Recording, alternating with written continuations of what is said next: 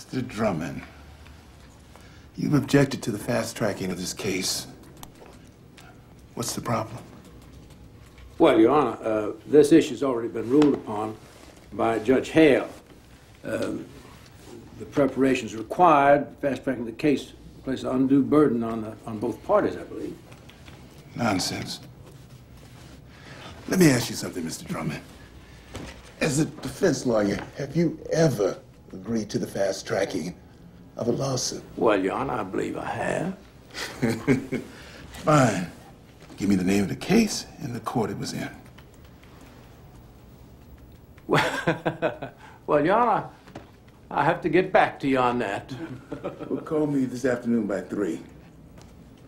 I don't believe I'm going to be in before 3. Well, call me when you get in. I'm very anxious to hear about this case you agreed to fast track. Yes, sir. This boy's about to die, gentlemen.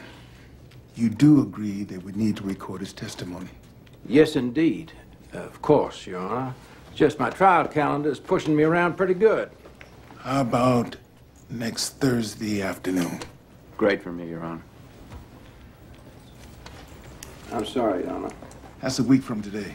I believe I'm out of town. Yes, I am out of town Thursday. The deposition is set for next Thursday afternoon at 2 p.m. Sorry if it inconveniences the defense, but God knows there's enough of you guys to handle it. Now, what's next? Oh, well, Your Honor, the motion to dismiss is still pending. Oh, yes. That motion is denied. Well, I guess that's it. Gentlemen, let's go. Congratulations on your appointment, Your Honor. Thank you, sir. And Mr. Drummond, don't forget to call me with the name of that case you agreed to fast track.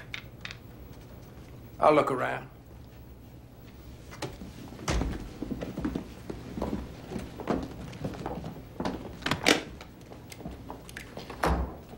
You in over your head, son? Absolutely.